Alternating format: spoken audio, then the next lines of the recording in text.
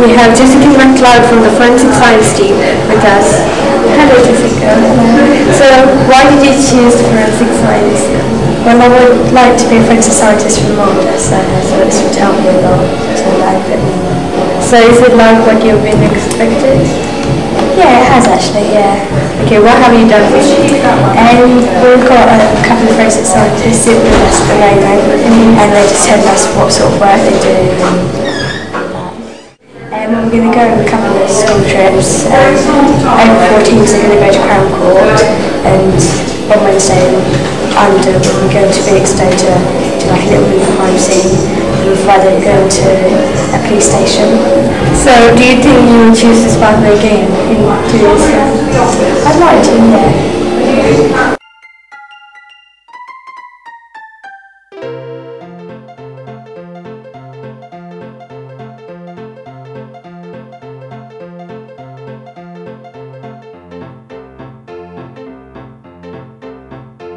Hi, we're here at Forensic Science today waiting for an update. Okay, so what have you been doing so far this week? Looking at blood spatters and what direction, pollen, and how it helps you solve crimes. Have you found anything interesting today? Yeah, you can tell how fast blood's been splattered, what's been splattered with, and what direction it is from the way the shape of the blood spatter is. What sort of case are you working on today? It seems quite interesting.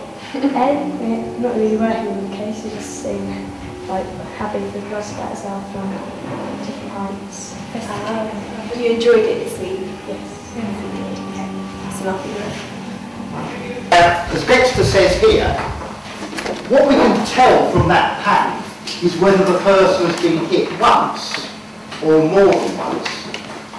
If you were being attacked by someone, and let's say you happen to have a hammer in your hand, strange situation, but let's just say, if you were being attacked by someone and you turned around and out sort of just self-defence, you smashed them over the head, you attacked them back to try and stop them.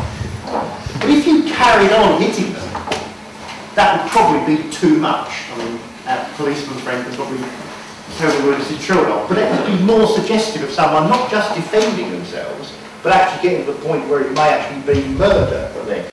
Is very, very important when they come to actually look at what's happened in a crime. So what you've got, or what we're going to give you, is some patterns. Now this is not the pattern that we've got, but this is what you're going to do. When you see a drop of blood that's got a shape like this, as you know, it means the blood has hit the wall at an angle. If all the blood comes from the same point, then all of these should cross at the same point. Roughly, you can see they're not perfect, but roughly speaking, they all cross at the same point. So that person, if you saw that blood pattern, that would suggest that person has only been hit once. Your job is to try and find out whether this person has been hit once or more than once. And if it's more, how many times?